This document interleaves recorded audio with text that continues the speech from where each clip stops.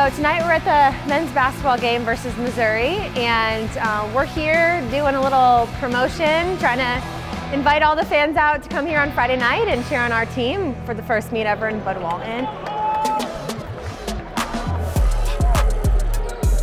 How many shirts do you each want to throw out?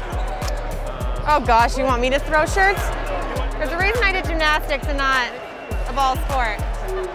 You'll see why. So we're having our first ever meet inside Bud Walton Arena on Friday. We're so excited. And students, we need you guys. Will you be there?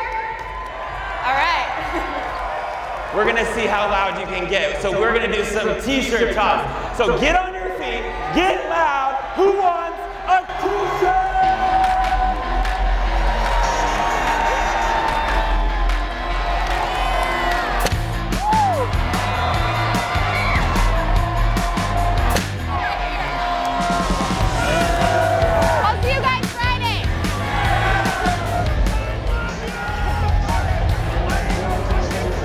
Dude, Jordyn is literally the love of my life. I'm going to every single gymnastics competition there is. Catch me there every time. Jordyn, I love you. The day has finally come. Men's basketball just put a whooping on Missouri, I think 87 to 40 something. They're finishing up right now. We're gonna clear the floor. Then we're looking at, anywhere from 3 to 5 hours of getting everything set up, all the equipment. If we got to be here all night, we'll be here all night. Make sure we make this work and make sure that the first night in Bud is an incredible evening for Arkansas Gymnastics.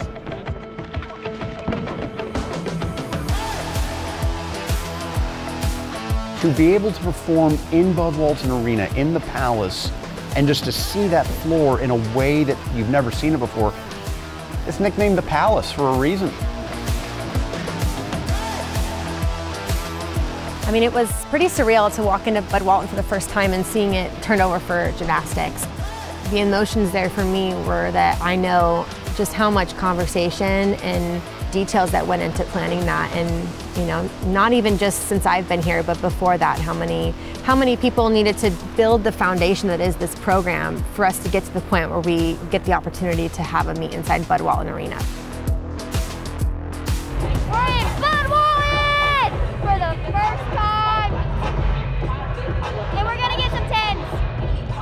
Walking in and seeing all the equipment and seeing how amazing everything looked, and it felt like it fit. We just kept instilling in our team, let's just be grateful that we get this opportunity. And I always feel like when our team competes with a mindset of gratitude, the gymnastics is always better. It's gonna be an amazing night. We're so excited, beyond grateful to be in here, so it's gonna be a good night. Good, tight knees. Good, easy, open, and go. It's my first meet, so obviously I'm nervous. It's a whole different setting than JO, and especially being at an SEC school and us competing in Bud for the first time. I'm really excited, even though I'm a little bit nervous, but more excited than anything. Well, I obviously watched Leah, over the past couple of years in her level 10 career, and obviously I knew her gymnastics was really special and she's extremely talented, but more than that, I could tell that Leah is a special human being. I can tell when I look at her that, she's been through a lot, but it's made her extremely strong. She carries herself not as a freshman, but as a world-class gymnast who believes in herself. It's definitely something great to have on the team. Someone so young who is so poised.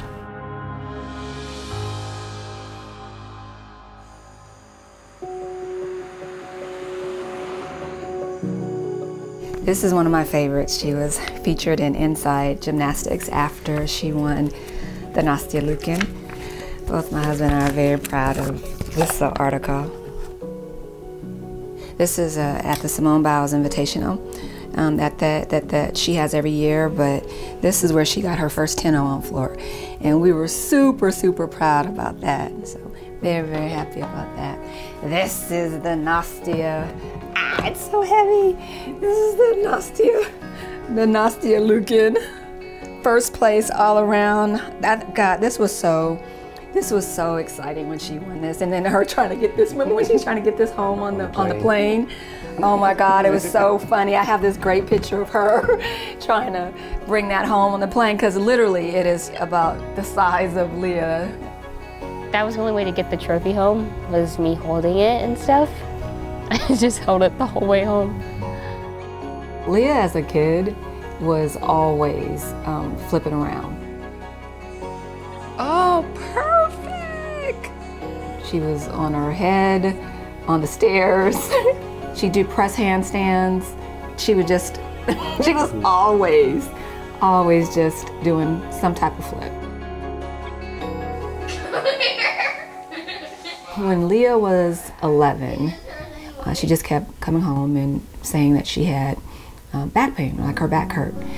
But everybody in gymnastics, if you ask any gymnastics parent, it's just like, okay, you know, our girls kind of live on Advil, and then it just kept coming back. I woke up one morning and there was like a little bit of like a sharp pain in my back. Something just felt weird, so then I just thought we should get it checked out. I remember this day clearly. We were in the room and we were just sitting there just laughing, and you know, the doctor comes in and says, oh, you've got this condition called spondylolisthesis and you'll never do gymnastics again. The look on her face, she just cried and cried and cried. We started doing some research about it, because I didn't know anything about that, and I'm a doctor. And wound up eventually finding someone who was right here. He sat down with Leah and said, you know, what is it that you want to do? And she said, I want to do gymnastics. And then he said, okay, if you want, we can do this surgery. And oh my God, that's, well, she was in so much pain. She had to learn how to walk, and I mean, it was just awful. And she's out of school for so long. And the doctor told us, he said, when she's ready, she will let you know. And she let us know.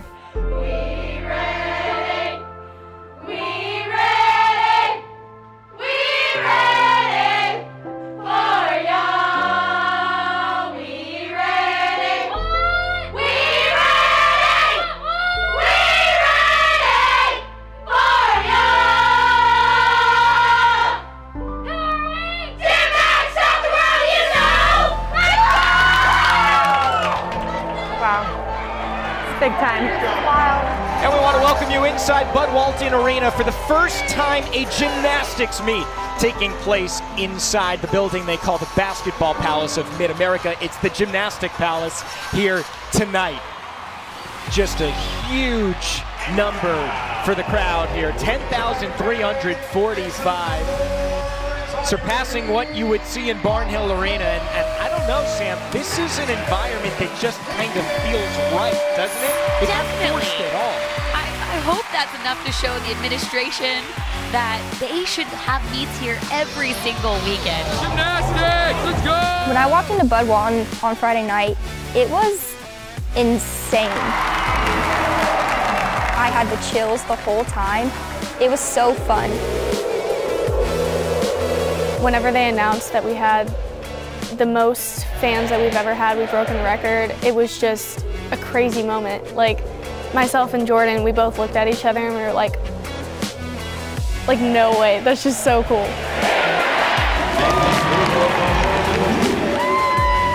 Here is our first look in college at the terrific freshman from Spring, Texas, Leah Smith.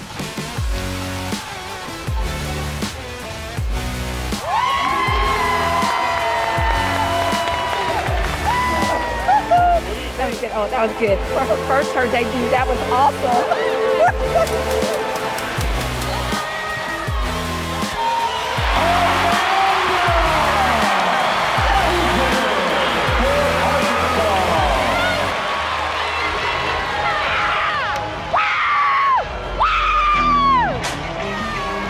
Off to a good start here, and after one rotation between Auburn and Arkansas. Yes, man. But you don't gotta do nothing different than what you know how to do, okay? Be sharp and patient at the end. Let's go. And for Arkansas, they are also trying to rebound on bars. It begins with the sophomore Jensen Scalzo. Good handstand position. Jaeger overshoot combination. Nice distance away from that bar. Looking to get a good solid start. They're looking to build these scores throughout the lineup. Nice dismount, and that's the way they're hoping to start things off in this second rotation. Trying to better her 9-1-5, which Arkansas had to count last week. I'd say she did it. I definitely think she did it. Good job. Maggie O'Hara now. This is who everybody has been excited to see on bars. A 9-8 last week in her season debut, but she finished 4th in this event at Nationals. First gym back to be a regular season All-American on bars as well. Good. Come on.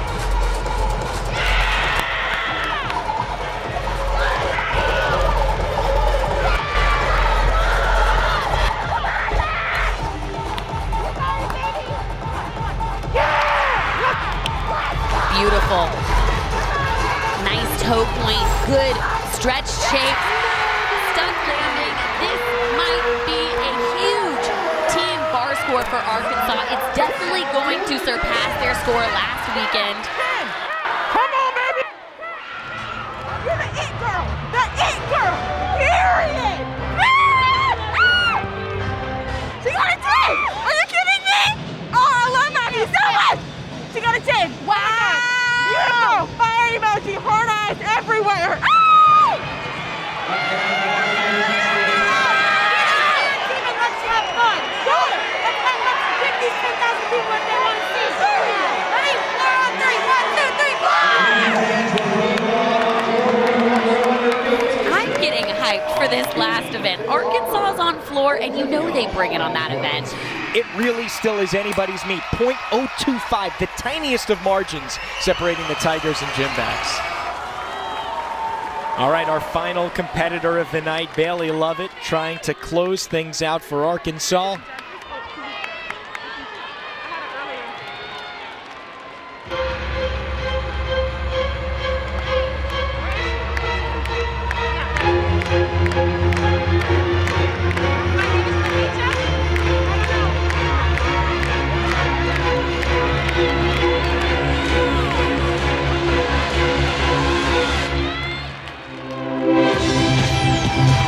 Opens, beautiful stretch, double layout, just came up shy.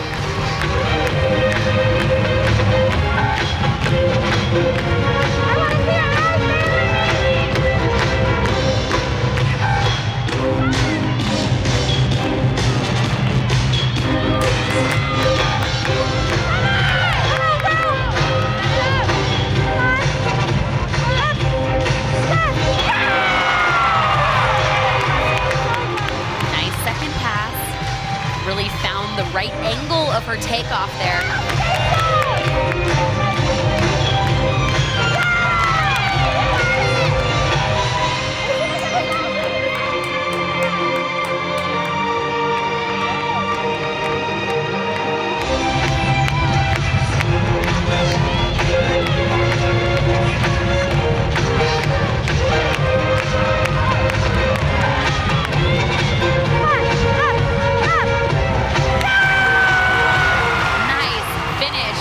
Bailey.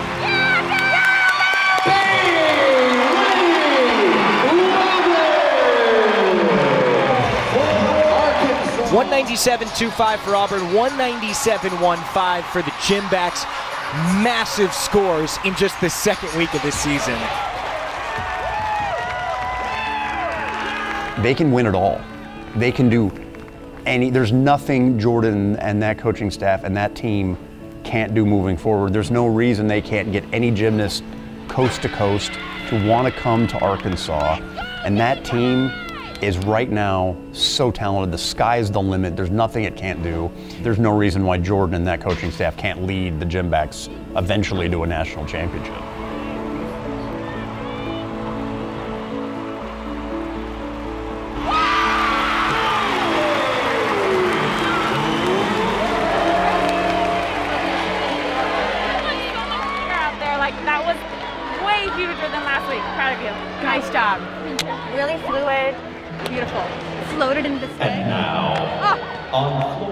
Going up in the second meet of the season and going above 197 was, that's, in my opinion, right where we need to be at this point. But not to mention just being in an arena with 10,000 fans. I mean, that's every SEC arena. That's SEC championships.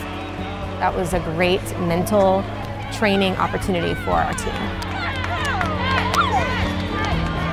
I think you're going to look back at that in a decade, 2 decades, and say that was the day that Arkansas Gymnastics got put on the map. That was the day that new fans grew for the program. That was the day that people realized there's a reason we have over 10,000 people coming to watch this team.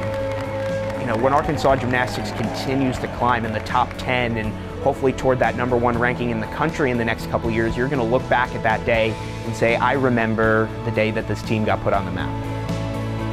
We're just getting started up from here. Scoring a 197 in our second meet was absolutely incredible, and I believe there's huge things to come for this incredibly talented team.